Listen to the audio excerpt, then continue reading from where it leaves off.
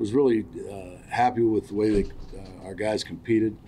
The fans were great during the game, which led to our success too, and it creates confusion for the opponent. And I thought that we competed well for all 4 quarters, which I've stood up here and said that before, but we did, and we communicated well, we executed well, and I was just really happy for all the guys. With that, I'll open it up to questions. Wink, how would you describe Thibodeau's season to date, especially recently?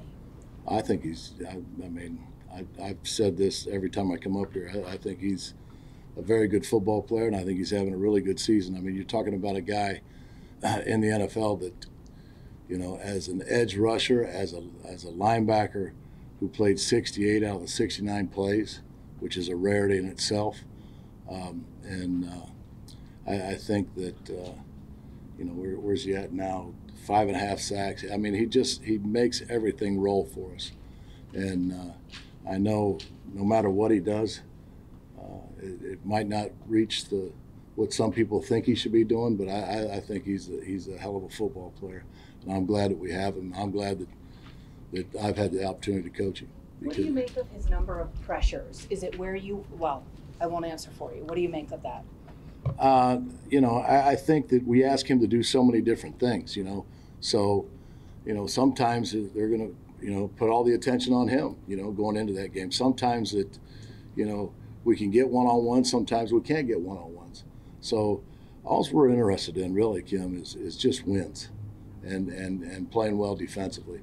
So, just to point one individual guy out, I think we're going down the wrong street with that. There's guys that do a lot of the other heavy lifting stuff that, in my opinion, don't get enough credit. And, he's one of them with how we move him around and how we use him.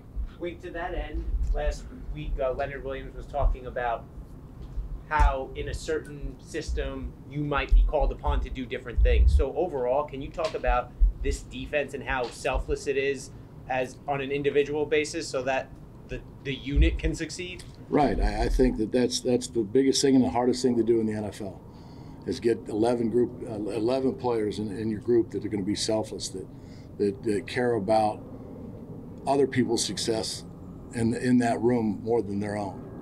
And that's just today's day and age of life. And I think once you get guys who care that way for each other, I think you can be a force in this league. And we're heading in that direction. It's not there yet, but we're heading in that direction.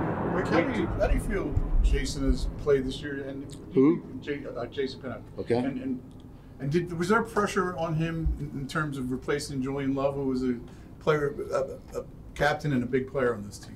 Yeah, I don't think there was pressure because of that. I think that he was the next man up, and I think that he's doing well. There's some little things that he needs to still grow at and continue to grow at, but I think you saw Sunday that he's a very effective piece of our unit, and I'm really happy where JP's at. Where do you think he needs to grow?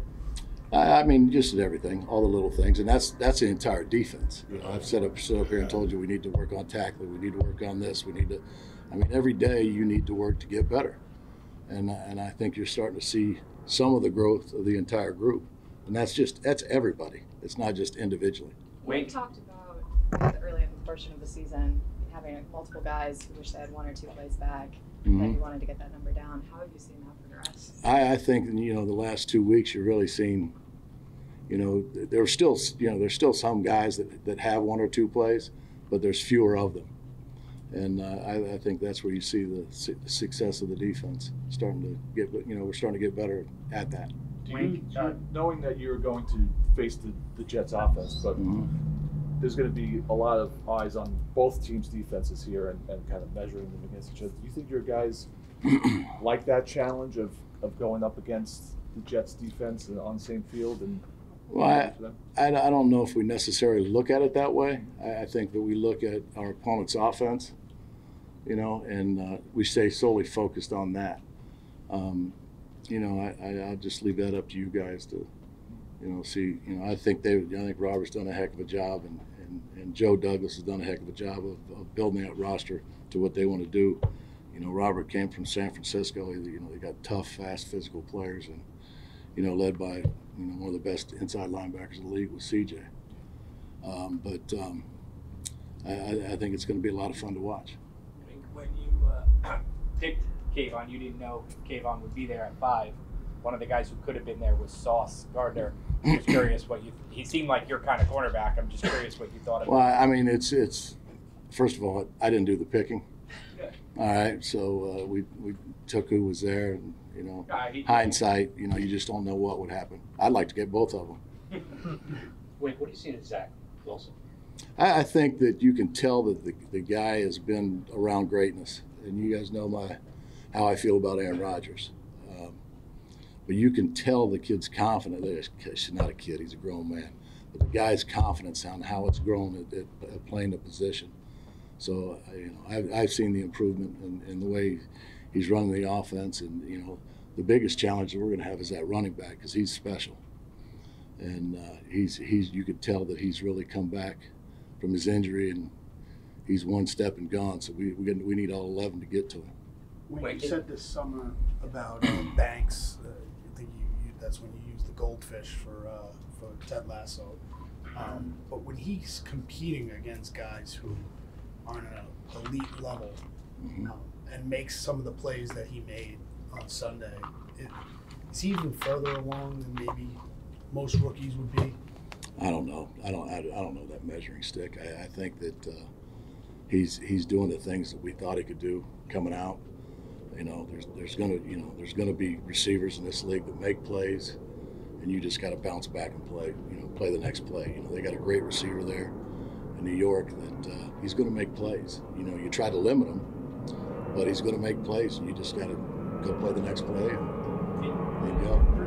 Did he almost beat Sam Howell into that interception, or was that just a good adjustment when he saw the I'm not going to talk any schematics about Washington because we got him in a few weeks down the road, and you know, it was a really good play by Tay.